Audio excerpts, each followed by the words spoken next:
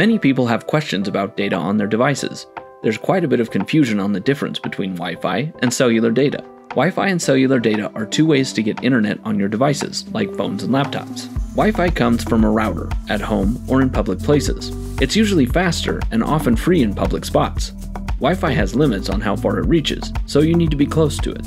Cellular data comes from cell phone towers and works almost everywhere. It can be fast, but speed depends on your location and plan. Trumi phones come with 1 GB of cellular data per month. When using Wi-Fi, there is no limit on data usage. On typical cell phones, all apps can function on Wi-Fi or cellular data, but with Trumi phones, there are certain apps that are Wi-Fi only. Most KidSmart apps are only available with a Wi-Fi connection. This is to help ensure that your child only has access to apps in safe places like their home, church, or school. It also allows us to offer our services at an affordable price, keeping every kid safe at a low cost.